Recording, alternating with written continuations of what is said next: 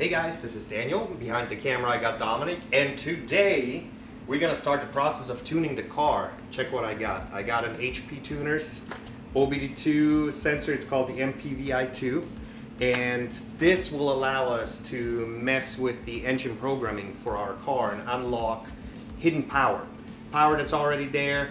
This engine is in many different vehicles with higher horsepower ratings, but to get to this, and before we can unlock it with this, we have to pop a new computer in. I got a brand new computer, just arrived today, and this computer is unlocked, and we're gonna swap it in and mess with the tuning. Now, before we do any of this stuff, we gotta go to the track and get some base numbers. Quarter mile, maybe 0 to 60. Let's see what data we can collect so that once we tune it and once we swap it over, we know it actually did something. So let's hop in the car, let's get out to the track. All right, so the base figures for this car is 295 horsepower and 262 foot-pounds of torque. And this is on 87 octane gas. Now this car, or this engine, can handle ethanol, and for the last 16,000 miles I've been daily driving on E85, which I've heard figures, I don't know how true they are, but they can give you an extra 20 horsepower over stock just on a stock tune. I've seen some tune figures of over 40 horsepower over stock on ethanol. So what I'm interested in is keep the stock tune on 87, just in case I'm traveling somewhere, I'm getting my 35 plus miles per gallon. But then on ethanol, I'm getting the full unlocked, or the full potential of what this engine has to offer.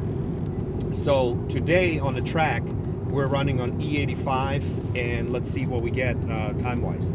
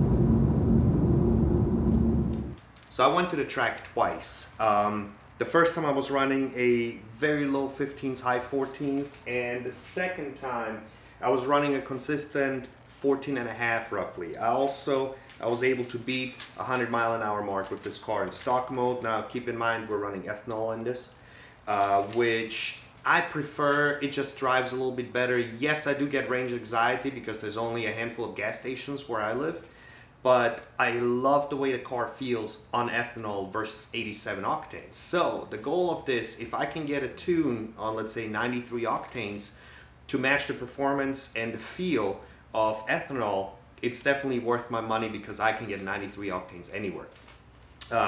Also, if I can get some more power than I do right now with ethanol, even better, I can switch at my convenience. Now, not all these Pentastars run on ethanol. You have to make sure you have a yellow gas cap to be able to switch between ethanol and 87 or 93, whatever your tune is going to be. So I will post the times of all my trips to the track, and let's get tuning. So what we need to do, we need to be able to communicate with our car somehow. This adapter will allow us to talk to the car. Now, this only works on PCs, so what I had to do is grab myself one of the cheapest tablets on the market. There is a minimum system requirements. This does not meet the minimum system requirements, but it still works. It logs the data just fine, it can read everything. It should be able to write everything that we need to do. The software is not very heavy, you don't need anything super powerful, but that's all we got. And because we're a Mac-based household, this is the only PC around here, I had to go and pick one up. Link is going to be in the description of what I've used, just in case you find yourself in the same situation. So let's unpack this puppy. Here's the adapter. It's Bluetooth capable, or we can plug in the cable for faster communication, which is what we're going to do. So the next thing we're going to do, we're going to plug this in to the OBD2 sensor. Let's go.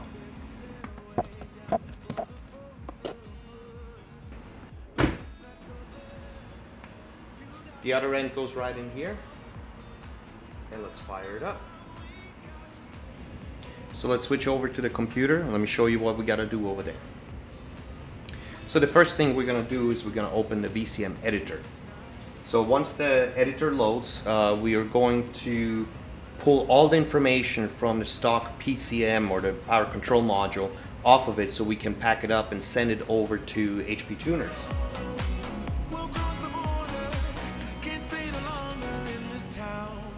So we're going to click on read vehicle. So we're going to gather information, and here we can select what we want to save. We can save, in our case, the transmission control module as well as the power control module. In our case, the transmission control module on these cars is already unlocked, it can be written to, but the power control module is not. So we need to be able to read the data that we're going to send to HP tuners, and after they open up the computer they can load it back on, or in my case, I send them another computer and they'll load the data on it. So we say do not read, and here we want to read the entire system.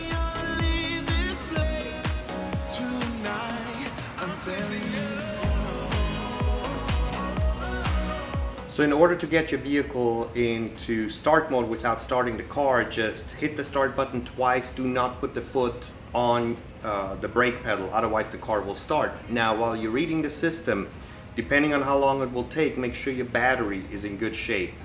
During reading it's not that big of a problem, it just will crash and it will tell you didn't do a successful read, but if this happens during a writing process, you are risking messing up your PCM.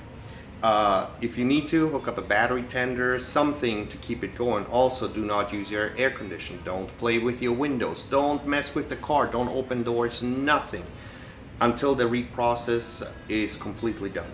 Now, while this is downloading, make sure you save the original files somewhere. In my case, I'll have a transmission control module and a separate power control module file that I'm going to put somewhere in a backup drive, just in case I ever need to go back to it. Also, when you start tuning, make a folder and say, okay, this is on this date, and try to get as much information in as possible, because if you've never tuned before, you want to be able to track and see what happened, what worked to your benefit and what didn't, and you can reverse those changes. So a log file is really, really important to a proper tuning. If you really want to properly tune it, you gotta go somewhere and put it on the dyno and they will tune it and they can see exactly what this car can do. In my case, I want to have a good ratio between daily drivability but also enough power, so I don't want the super sharp, crisp shifts. I'm actually fairly happy with the way it shifts, but I can see certain points where the car just runs out of breath, and we're going to see if we can address those and hopefully drop maybe another half a second. This car performs pretty well for a mid-size sedan. 14.5 seconds at 100 miles an hour.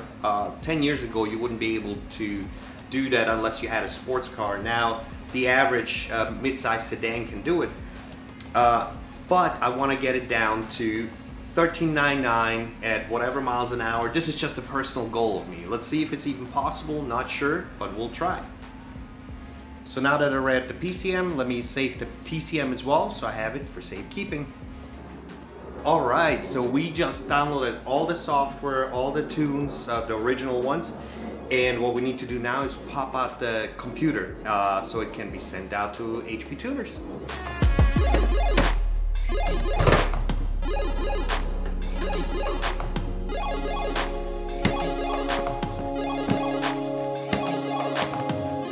Alright, let's see what we got under the hood. So I got a K&N air filter and a torque tube from RPM Motorsports. The only thing with the torque tube that I noticed was a little bit more sound. I didn't really feel any more pickup, but then, you know, it's in the eye of the beholder, I guess, to see if you can feel the difference or not. I can't, but I do love the sound that the car makes on the wide open throttle. So let's disconnect the battery and let's pop the computer out.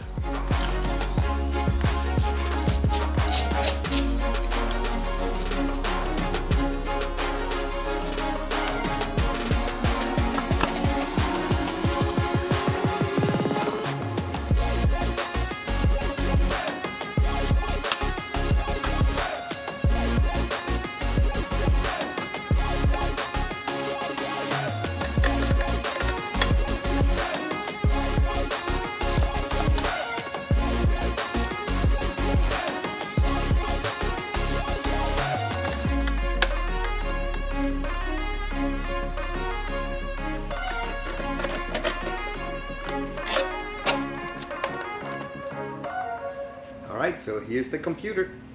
That's all there is. 3 bolts. 1, 2, 3. And these are color coded to match the connectors in there, so you can't go wrong even if you tried to reconnect this. So you have 2 options. You can send out your original computer to HP tuners and they will unlock your original. Or what I did and what most other people do is they buy another computer from, in my case, from eBay, but they're in salvage yards. There's already enough of these broken ones on the junkyard from crashes where the computers are still in great shape.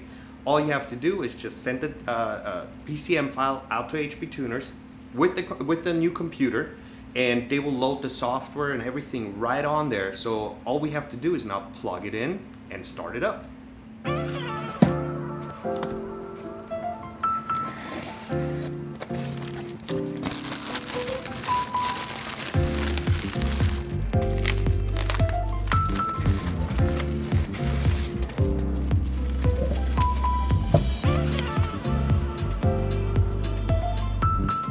So when you buy a new computer, the part number right here has to match.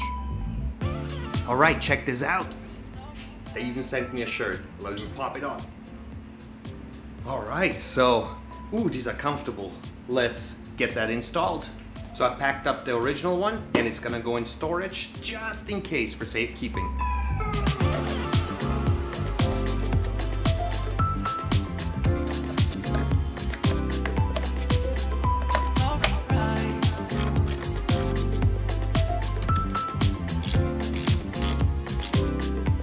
Alright, so far this is the easiest job. If you know how to screw in a light bulb, you know how to put in a new computer. So let's get back into the car. Let's turn it on, the ignition. We don't start the car. And we're gonna scan it for error codes and clear any error codes if they're even there. So let's see. All right, everything is installed, everything is running. So the first thing we're gonna do to check to make sure that we can ride to the PCM is going to remove the speed governor. On my car, speed governor is set to 118. We're gonna go in and change it. You can change it all the way up to 255 miles an hour in this software. We're gonna set it to 200. We all know this car is never gonna make it to there, but essentially by going so far up, we're removing the speed governor. So let's go ahead and change it, hit right. So here we go. We have a car that's now primed to be tuned. Now, tuning needs to be done very carefully in very increment steps, and then logging the information to see how it works. Again, if you don't know how to do it, best thing is go to one of the people that are out there that tune, possibly on a dyno if you can afford. If not, there's people who tune over the internet. The way it works is you pay for their services, you upload their file, and they have you drive around for a little bit. They'll give you instructions on what to do. You upload them the file, they'll send you a new one. It takes a little bit of time, but you know what? You don't have to pay for the tech, you don't have to pay for the dyno, you don't have to pay for a whole other thing. So it's very, very affordable. Also, don't get suckered into those just stock tunes where they just flash something on it. That's for everybody. A tune is where you individualize and personalize your individual vehicle. My vehicle may make more or less horsepower than yours, and this is because every engine is built just slightly different, and that's why it needs to be tuned to get to the full power. So go ahead, go out there, don't be afraid, tune your car, individualize it. There's so much you can do to the car once you read some of this information that's available, from fan speeds to shift points to how rich or lean it runs. And even if you just want to remove the speed governor, I'm not sure if you want to spend that much money to just do this one thing, but it's definitely possible. So I'm gonna go through a third party and they will tune the car for me, and let's see. My goal is to get the car down to 13.99 seconds on a quarter mile. Let's see if it's possible. Until next time, take care.